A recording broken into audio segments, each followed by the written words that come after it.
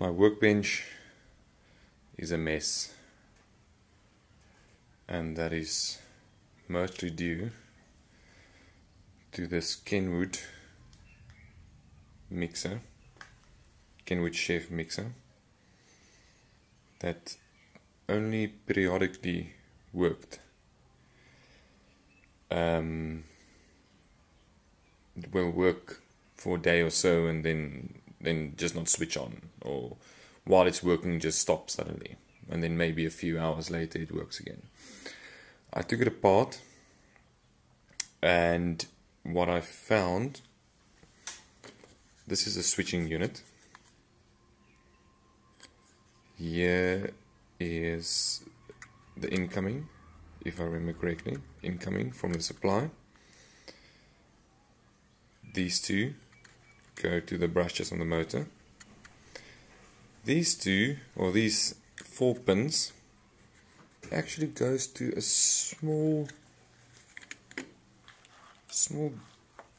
connector with small thin wires going into the motor, and without removing this plastic here,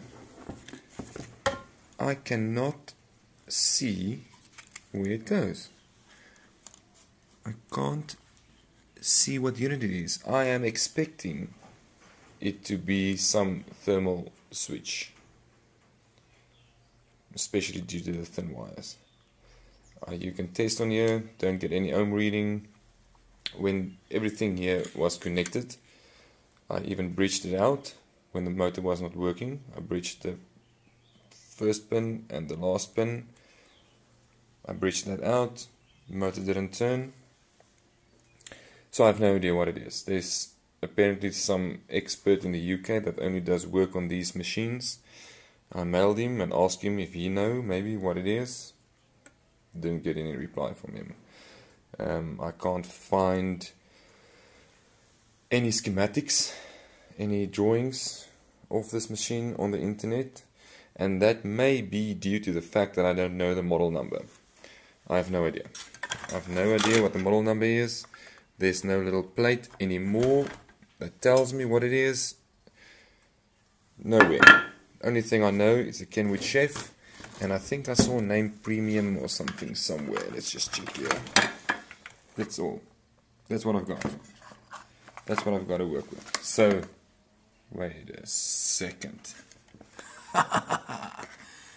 What do we have here? Model KMC510. Hey. Okay. So what I'm going to do, I'm going to look that up and see what that wire goes to. But that's not really a concern to me, because I think I found the problem. Sometime during this thing's working life, somebody spilled a shitload of stuff in here. Check the inside of this cover.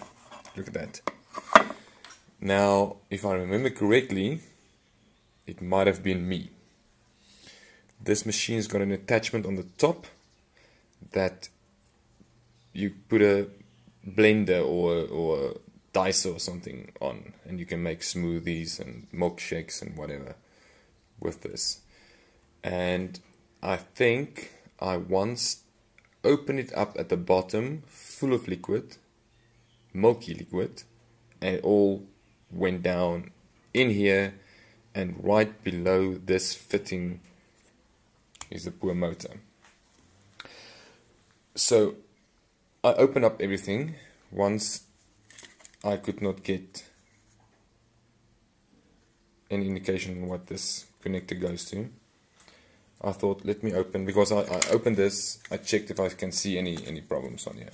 All the resistors test out fine, there's no burn marks on the PC board, nothing.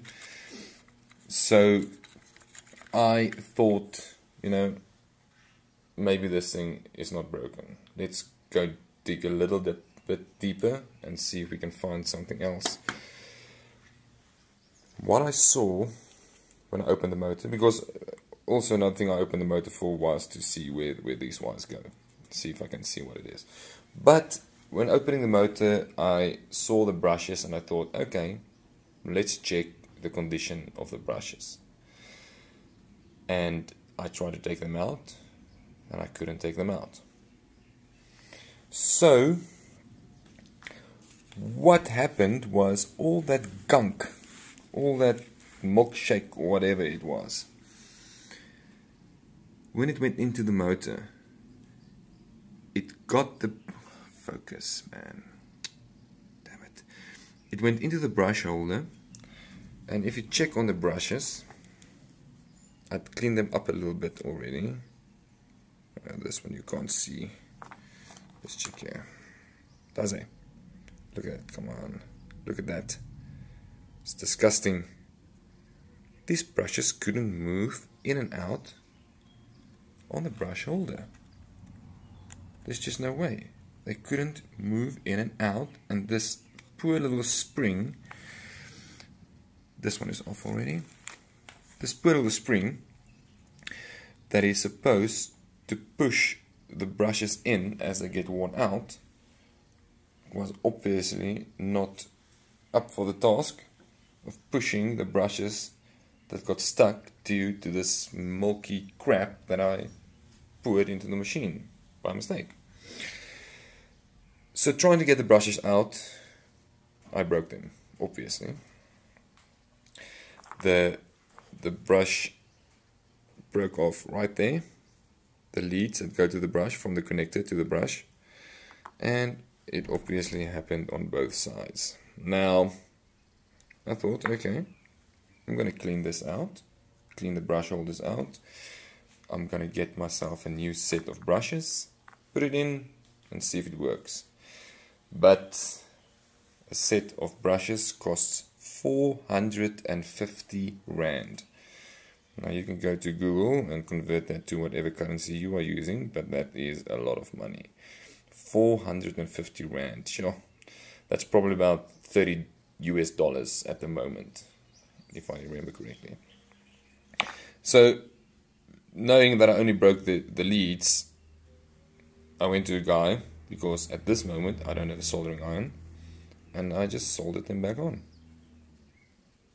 Okay, but now, what I'm going to do now, I'm not going to show you this. I am going to use some thinners to clean out these brush holders.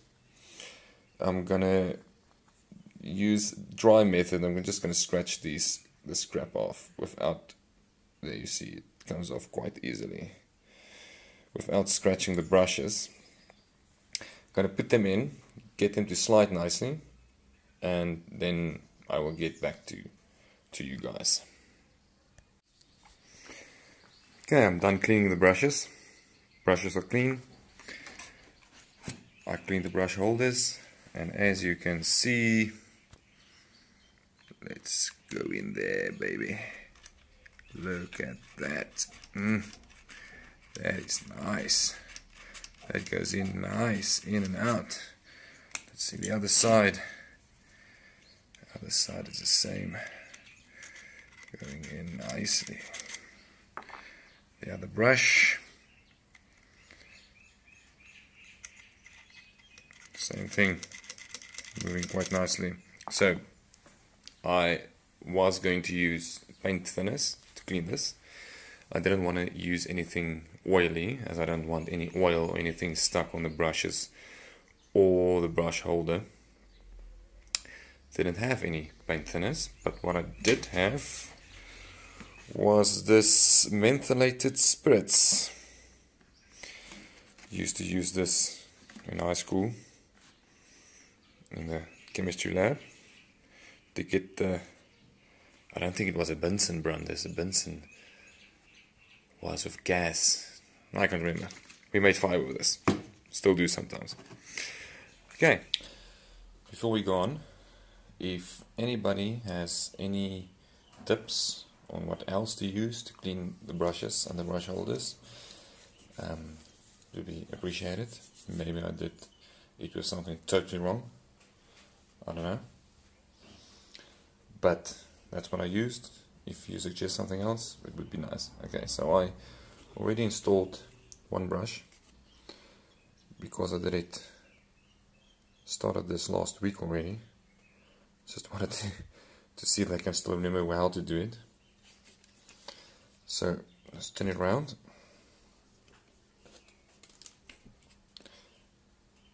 First, I put the brush in into the holder, and then I put the little lug on.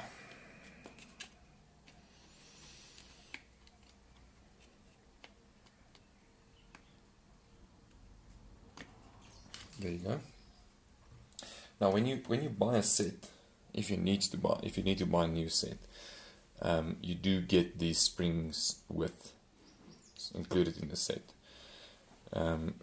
Here in South Africa, they need to order it for you because it's not on stock, but you can get it. Okay, so let's get that little wire out of the way. Now, if you look at the spring, you will see the one side, come on, it's got a little bit of a bend there, other side straight. Now this bendy part goes onto the brush, so that part that pushes the brush down.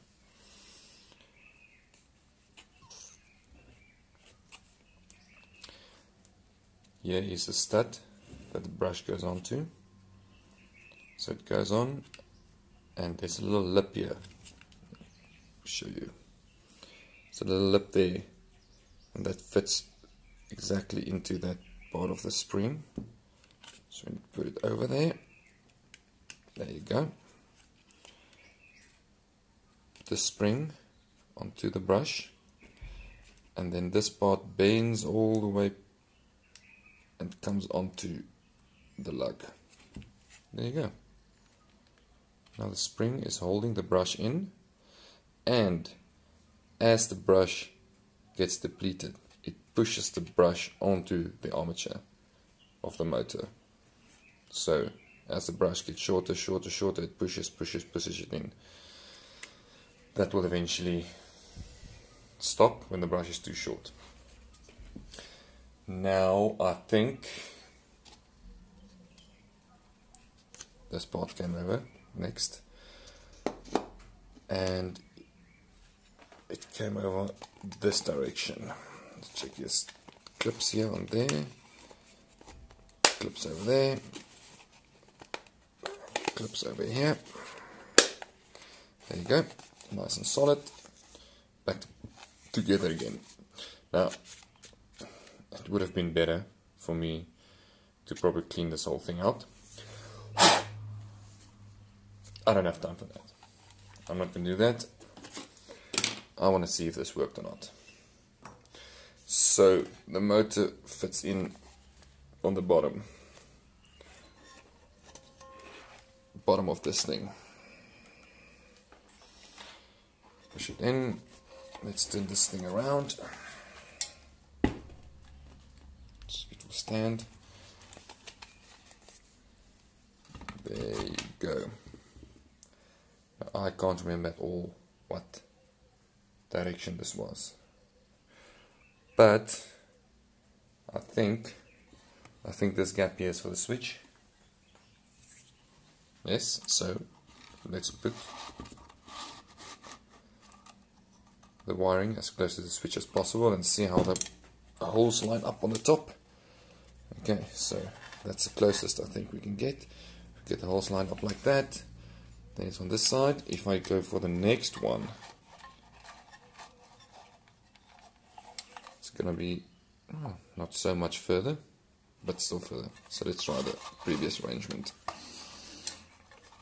There you go, all lined up, and they've got these strange plastic inserts on the screws just to keep it there.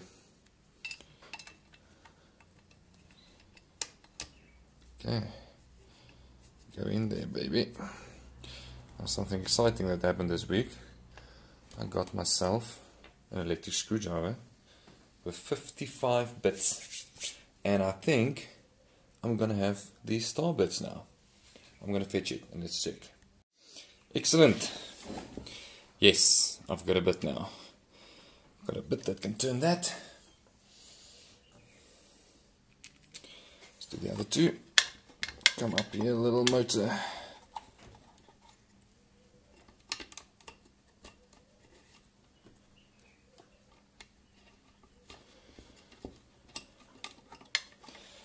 Last one. For the last one, I obviously lost the little plastic bit. That is not good. And what do we find there? Can you believe it? Excellent. No more hack job. No more coming back.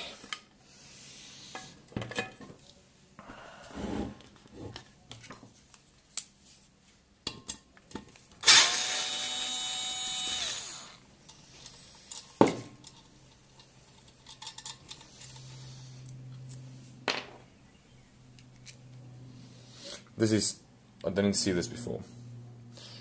Check this large piece of plastic that goes into the hole, and that helps alignment on the motor, and I obviously did not have that with the nut, so I'm very glad I got this back, because chances are I would have forgotten about that and never replaced that nut.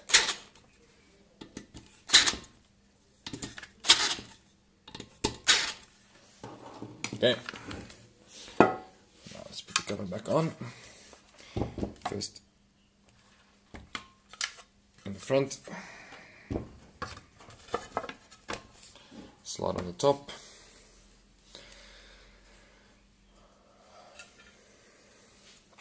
As I was saying,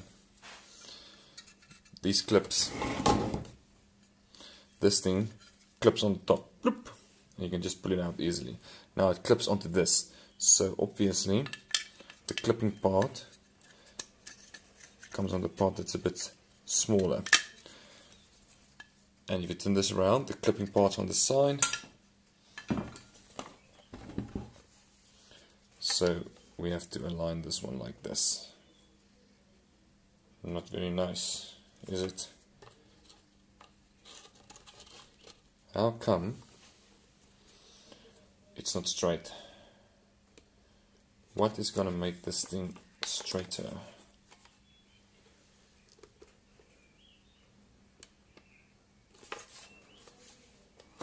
Aha. Okay. Let's put these ones back in.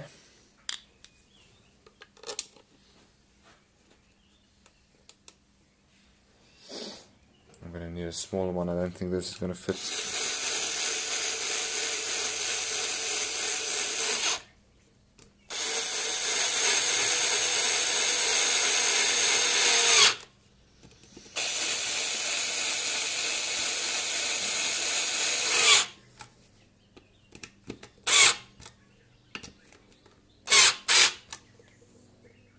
Okay, let's see if this thing clips on. It does. So, I don't know why then. I'll put it back on. So we have a flat surface. If we turn this thing around. Okay, now from here on, it's not that difficult. The switch has a cover. It's got 3 clips, so it can't be too difficult to put it back together. Let's see. 1, 2, 3. There you go. This way around. 1, 2, 3. Is it in? No, it's not. There you go. It's in. Now I need to try to remember what is going on here. I've got this black thing that I know fits in this way. Does it? Or does it fit in this way? You can't even see, can you? Let's bring this all the way underneath here. This black thing fits in here. Some other way. This is where we're going to know where our motor should be. Or it can go in this way. So which way is the right way? Now, check here. If you look at this, here's an indentation. And it is almost the same shape as this one. So, that is how we know what direction the motor should go back in.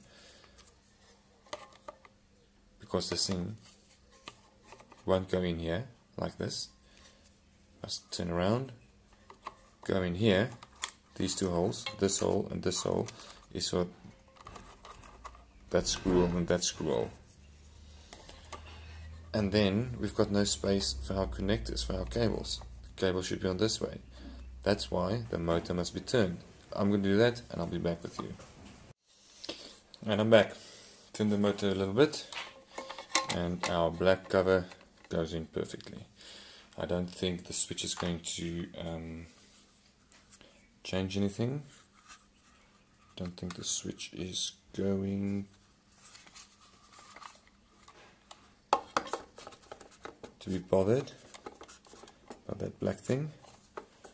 Is the switch in now or not? I have to check here. Oh, we can't because.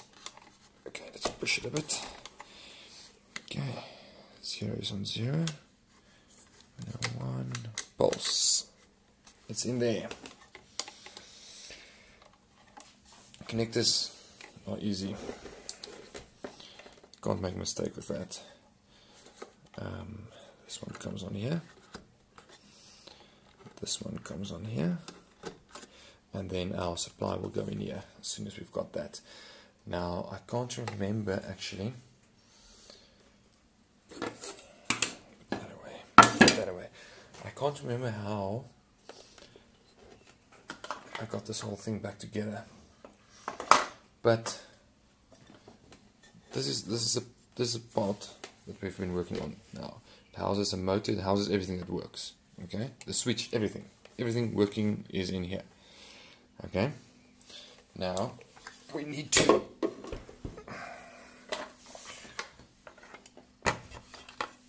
this is where the bowl comes. So this whole contraption we were working on right now comes on like this. Let me show you. Comes on like this. Like this. So I obviously just need to put it on. And then Bob's your uncle. Here's our supply cable coming from the plug. This was not as easy. Let me see if I can remember. I think what I did was, I don't think I started with this one on the bottom. I lost my little black cover here. I have no idea what it's for. So then obviously this one came over. This one came over, covering the motor and everything. But if you see here, it's only got a small hole where the cable must go in. That actually connects here on the switch. So I must put the cable in first. Connect the switch. Connect the plug to the switch. Put this through here. Plug it in.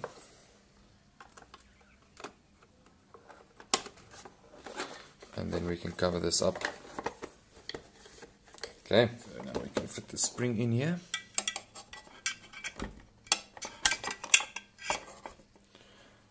Wrong way around.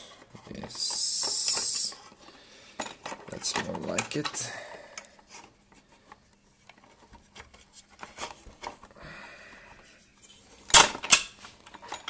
Okay.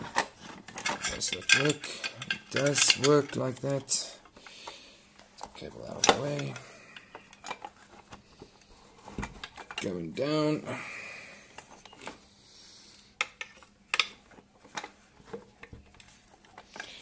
I can start to align this. Okay, through the first ones. Okay, there you go, it's in.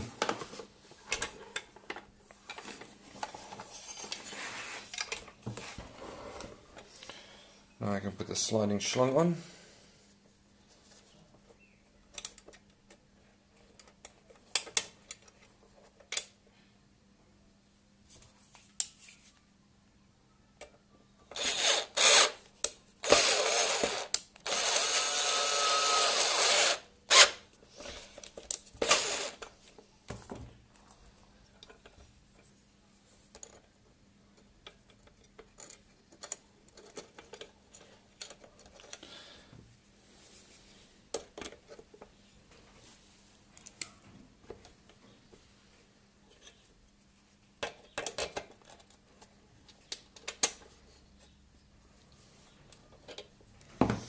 Struggling way too much.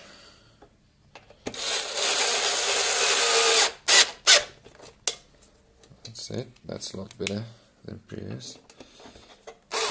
Obviously went in nice and straight now. Okay, let's turn this bad boy around and see if everything is sharp.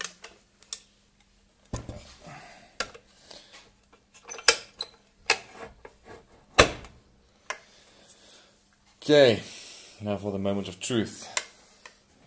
Let's plug it in and see if it works. You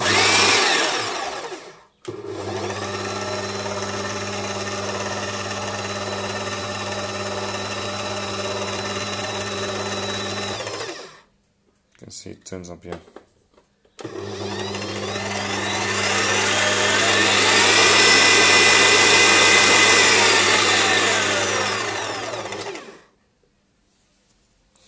There you go. Bob's your uncle. Thank you very much for watching. Any advice, please leave it in the comments. Before we close up completely, you must remember these two screws on the inside. That is the holes that we needed to line up that black cover where we had to move the motor again. That's the screws there. And then when you're done,